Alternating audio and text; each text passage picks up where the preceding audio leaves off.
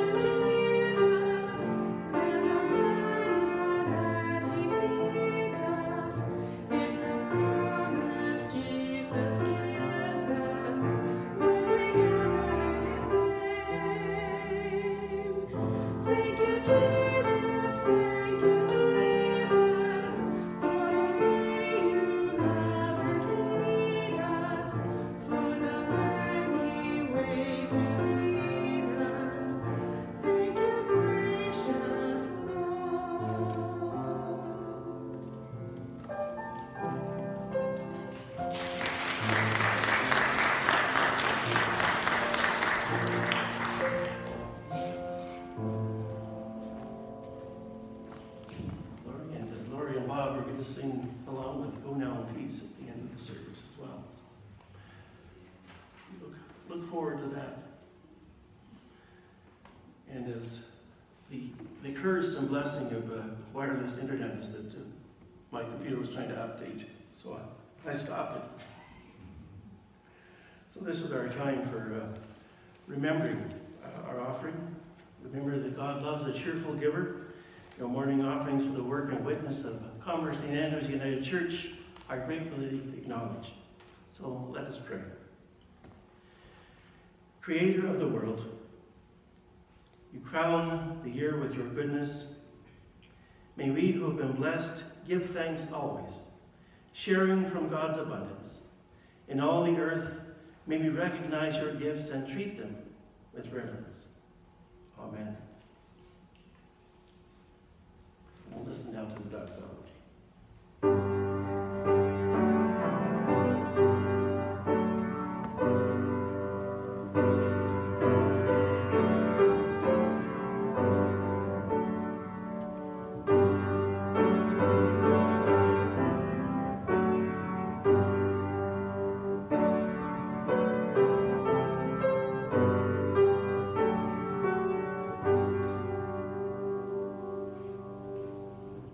Marion's going to come and read our first lesson for us.